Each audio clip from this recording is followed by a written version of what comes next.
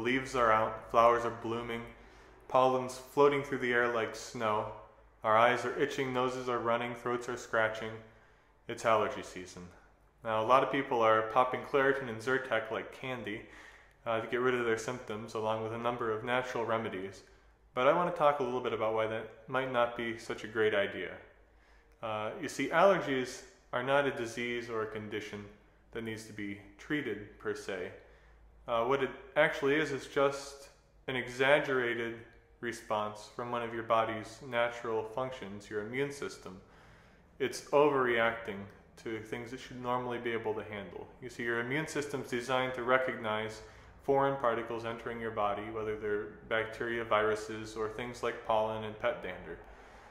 Something as harmless though as pollen shouldn't be triggering this full-out, full-scale attack from your immune system. It should be handling it calmly and in the background.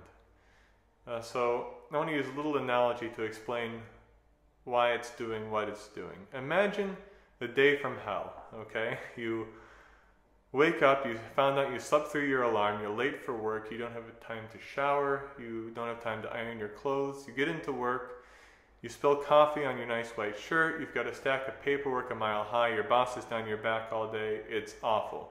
Absolutely awful. Then you go to get in your car at the end of the day finally to go home, you get stuck in busy Bradford rush hour traffic, your spouse calls and asks you to pick up a couple of things from the store, which you do. You head down to Tops and you find that everybody else is already there, the spots are all taken, but you see one off in the distance, it looks like it's open, you drive up to it, and as so often happens in Bradford, there's somebody parked incorrectly into your spot, halfway in. Now ordinarily you'd take a deep breath, you'd move on, and you continue your hunt, but not today, the day from hell. You put your car into park, you go into the trunk, you get your tire iron, and you just start smashing in windows, destroying this person's car. Now that's not a normal response, that's an exaggerated response to a pretty common event around here. Any other day of the week you'd be able to handle it fine and move on, but the day you were so stressed out from everything that happened during the previous 8 or 9 hours that you just snap. And that's what allergies are too. You see, your nervous system controls your immune response, and if your nervous system is all wound up and all stressed out like that person from the day from hell at work, it's likely to snap as well whenever it receives a stimulus that normally it would be able to handle, in this case just allergens like pollen and pet dander. So how does the nervous system get so stressed out and so wound tight that it unleashes like this? D.D. Palmer, who founded chiropractic, said there are 3 main causes to this. He said they're the 3 T's: trauma, toxins, and thoughts.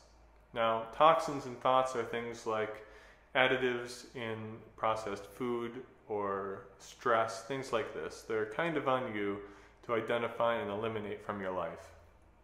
But traumas, the other T, are kind of different. In chiropractic we talk about subluxations.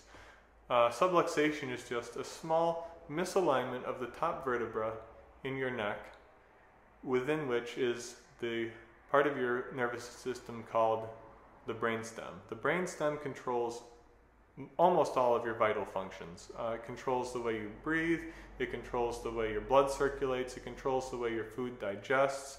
It's even responsible in part for the way your emotions function. And most importantly, for the sake of this conversation, it plays a big role in how your immune system functions. So when you have a subluxation, a small misalignment in the upper part of your neck, it places stress on these very important centers in your nervous system and basically does to your body, to your nervous system, what that day from hell does to you when you get to the Tops parking lot, and it causes it to just unleash at the slightest stimulus. So if there's no pressure up here, if there's no tension in your nervous system, everything's calm, working properly, and should be able to handle these stresses. Now, how do you know if that's the cause of your allergies? Well, since this is such an important area, if there is something going on here, odds are you don't just have allergies. You have headaches, you have shoulder pain, you have low back pain, you have digestive troubles, you have something else going on in addition to just allergies. So if that describes you or someone you know, I strongly recommend that you have a chiropractor. Check out their nervous system to see if it's functioning properly and optimally, and if it's not, to remove any interference that might be going on there. If you'd like a little more information, feel free to stop by our website, woodchiropractic.org, or you can stop in here and chat with us. We'd be happy to see you. Thank you so much.